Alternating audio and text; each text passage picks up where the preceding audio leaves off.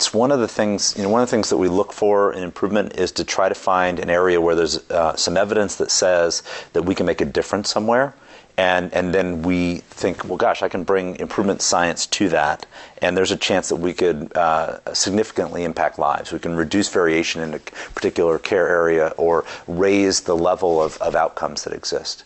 The ambulance industry is a great example of that. Right now, there's evidence that supports that paramedics and ambulance systems can make a difference in things like stroke, in ST elevation, myocardial infarction, potentially sepsis, trauma, out-of-hospital cardiac arrest. And in a number of cases, when we look at the data, there's wide variation from community to community. You can walk across a border from one city to the next and see a change in the outcomes, even though the systems, for the most part, have the same level of training, the same equipment, the same everything. It's a process problem. But the challenge, I think, is you've got all these great people that have a lot of will. They really want to make a difference. They want to save lives, and they're working really, really hard.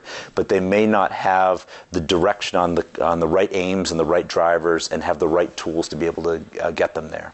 And so there's some exciting best practices around the world of people that are starting to make differences in out-of-hospital cardiac arrest. They're starting to identify deteriorating patients in the field.